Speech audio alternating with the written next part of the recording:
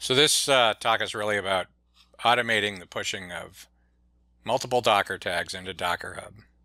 And really what we're trying to do is we have some repository and we want to build a Docker image. We want to push it to a repo like Docker Hub, and we want it to have multiple tags on it. And I want to use the ingrained built-in build automation on Docker Hub. I don't want to use any build automation in my GitHub repo or anywhere else.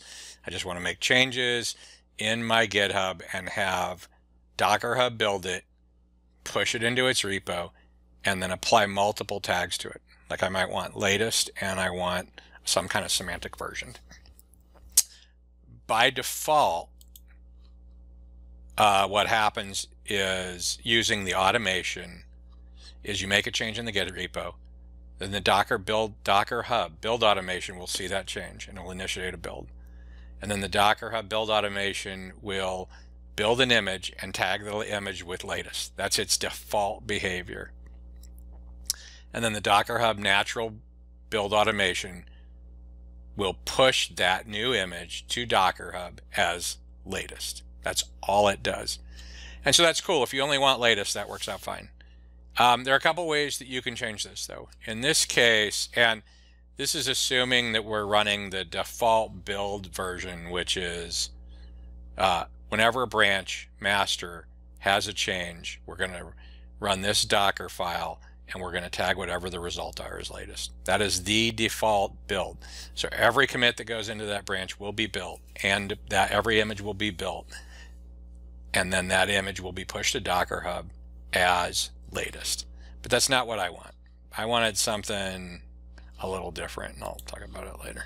All right, so right here you can see this is sort of the same build definition I showed you a minute ago on Docker Hub.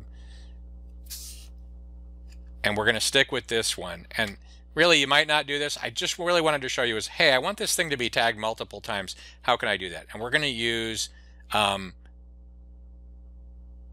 gee, I started to use Markdown in here. I'll have to go find that and kill it.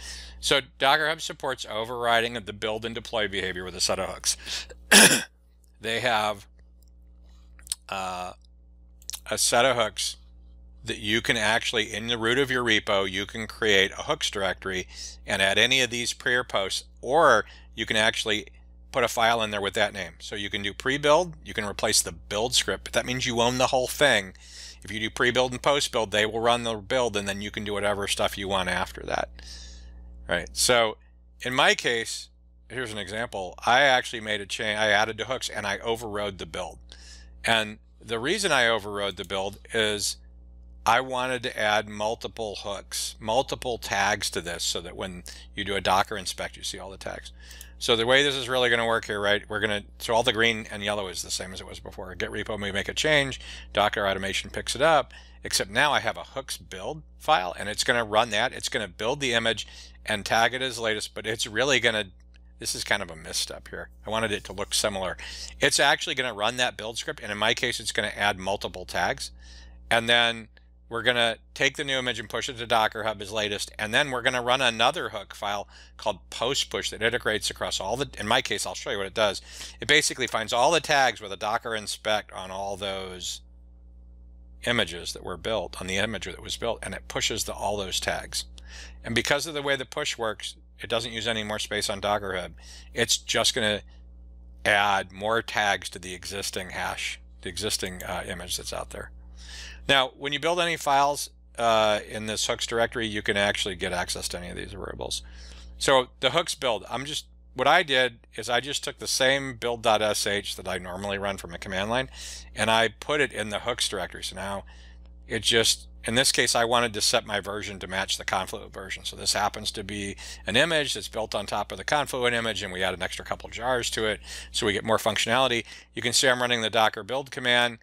And I needed to add the latest because by default, the build automation on Docker Hub is always going to look for a latest. Even if you don't want latest, if you just use the standard build automation, you got to build the latest so it can pull it. Otherwise, the build will be marked as failed.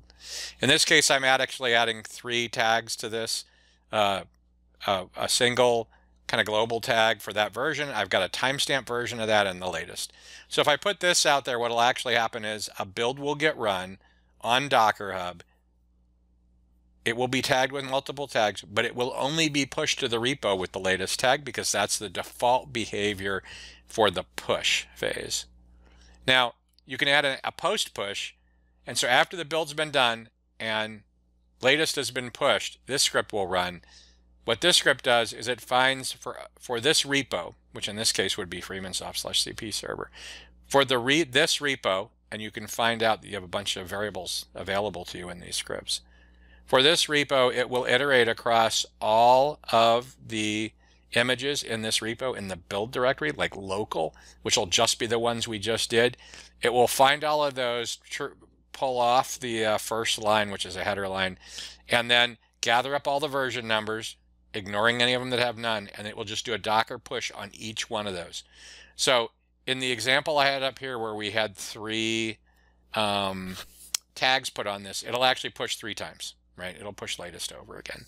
So I could actually filter out latest in the script below, but we know I really wanted this Confluent version and the Confluent version -timestamp. So if I keep pushing this and keep rebuilding, making changes, there'll always only be one Confluent version, but there'll be a bunch of timestamped versions out there so you can see what changed over time if you need to. So that's all I needed to do here. And again, this is because we are using a very simple build definition that says whenever there's a change on master, ignoring all tagging, just do a build and push that as latest.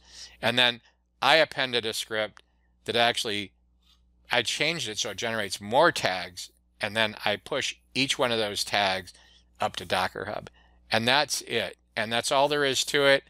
And I got nothing else to say. So I hope that's useful to you. Bye.